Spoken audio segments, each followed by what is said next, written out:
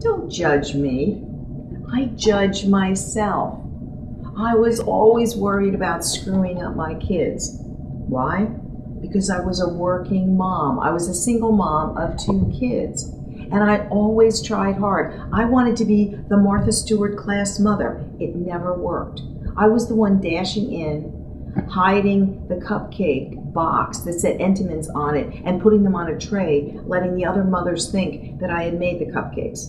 I have a sign in front of my door on the way into my house that says Martha Stewart doesn't live here.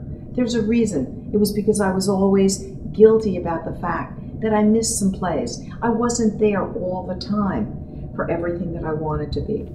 Here are some tips for working moms. Number 1, be in the moment. My kids even got me a bracelet that said, I'm in the moment. Put the screen down, be at the play, be at the soccer game. Don't split your energy.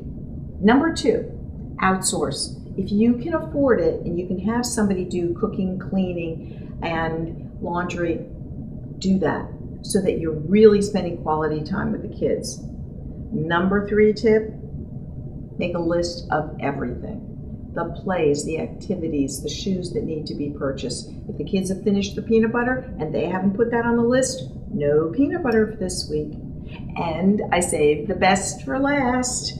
There was a report that came out recently that actually showed, when they were studying working moms, that our kids economically, educationally, and socially, there were benefits to the kids because we were role models for them. They came out as better leaders and they actually earned money.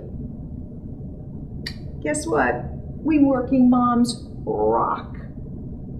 I know you want to know more, so make sure you check us out at neilgodfrey.com.